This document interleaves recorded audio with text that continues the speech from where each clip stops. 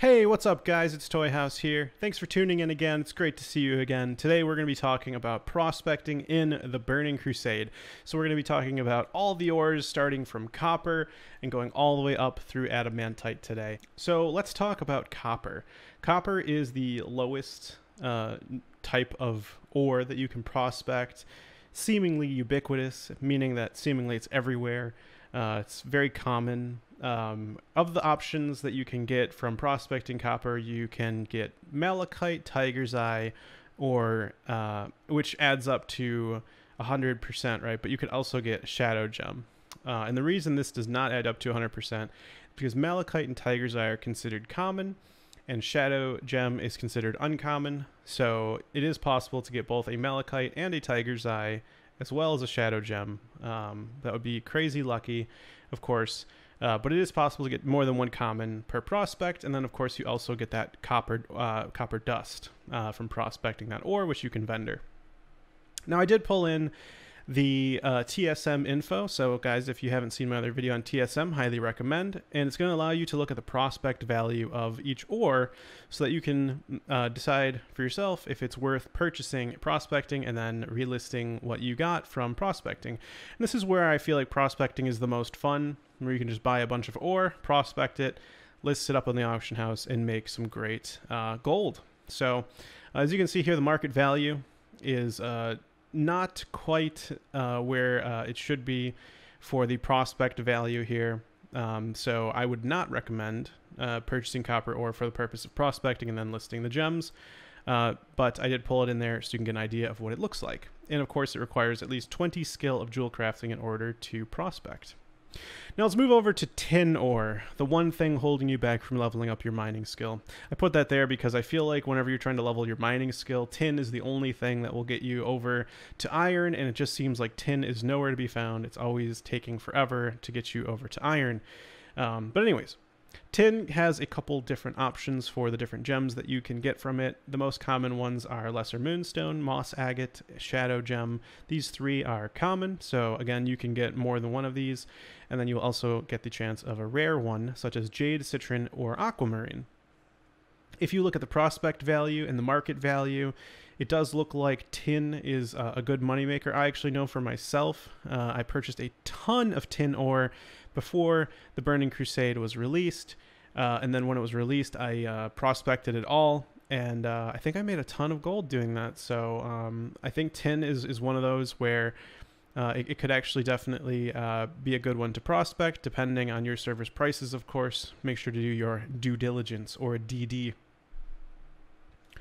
Now, moving on to iron ore. This is an ore that I've never really been a fan of. It's good for just selling on its own, but for prospecting, it's not the greatest. I put there in the quote, it is one of the highest priced low-level ores. As you can see, the market value on my server, Benediction, we have 47 silver as the market value.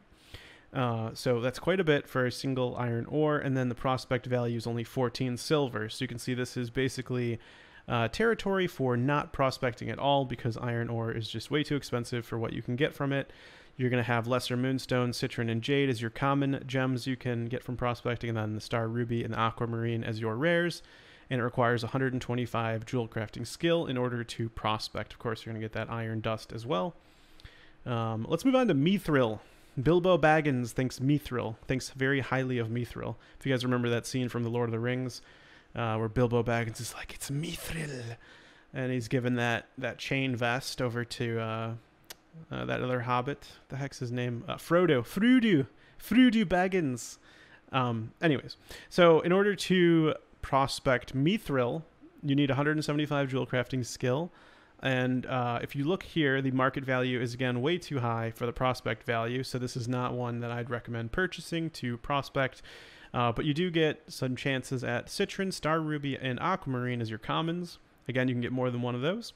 And then blue sapphire, large opal, azerothian diamond, and huge emerald are your rares. So unfortunately, mithril, not the greatest for prospecting either. But if you do have some by chance that you want to prospect, this is what you can get. Moving over to thorium ore, Azeroth's most difficult node to mine. I still remember the days of farming thorium back in Vanilla WoW. It's a beautiful time, beautiful time. So it takes 250 jewel crafting skill in order to prospect, 5 thorium ore. Your chances of getting a common are, divided amongst these equally. You've got star ruby, blue sapphire, large opal, azerothian diamond, and huge emerald. And of course, if you look at the TSM auction DB market value, it's 1 gold 18 silver, and the prospect value is 1 gold 71 silver. So thorium, depending on your server's prices, could be a great option for prospecting for you to make some gold. So definitely go and check out your server's prices. This is actually all of the commons. So on the next slide, these are the uncommons that you can get from thorium ore: blood garnet, deep peridot, flame spessarite, golden drenite, shadow drenite, as well as azure moonstone. These all sell kind of for not that much on my server, but at least I think like 2 to 4 gold each. So again, it's decent actually. You can see the prospect value and the market value there. It could be an opportunity for you. So I would say check out thorium ore. Basically in TSM, it's pretty simple to set up. Again, I have another video if you want to know how to pull in that prospect value into your mouse over. All right, let's move on to fel iron ore. The first experience mining in Outland for us miners. It's a beautiful sight getting to tap into a fel iron ore node.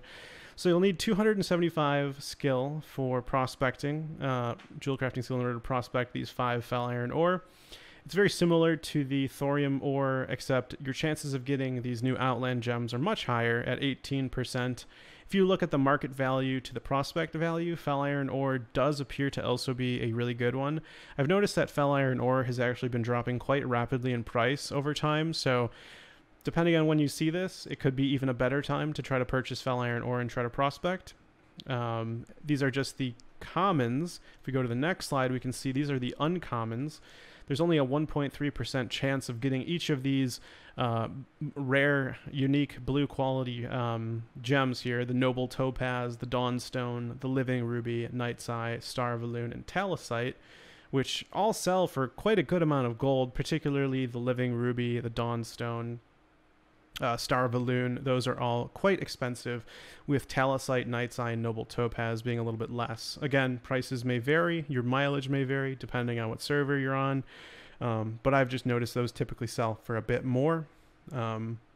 If you look at again, the prospect value and the market value, I think fel iron ore is definitely one you should look into, and I think you can make some gold there.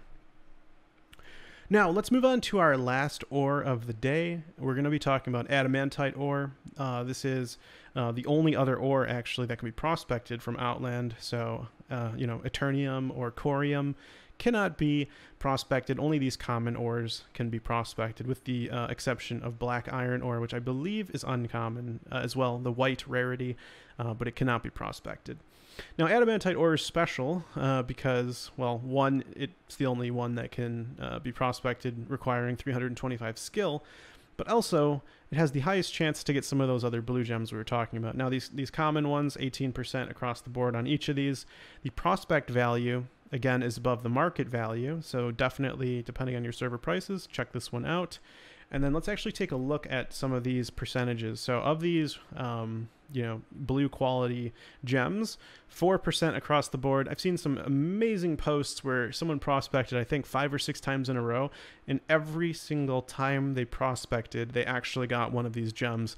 They called it the prospecting run of a lifetime, and that is for sure. I mean, nothing like even comes close to prospecting adamantite ore and getting one of these. It's just one of the best feelings that there is in World of Warcraft. It's freaking great. So adamantite ore, definitely take a look at your prices, look at the prospect value, look at the market value. And the market value, by the way, like you're probably going to find a ton of these under market value, right? And so, that's why it's also important though to look at the prospect values based off market value of the gems you get. So also keep that in mind. The prospect value could be lower than shown just as much as market value could be lower than shown, right? So take a look at that if you're undercutting, right? Like the lowest price, right?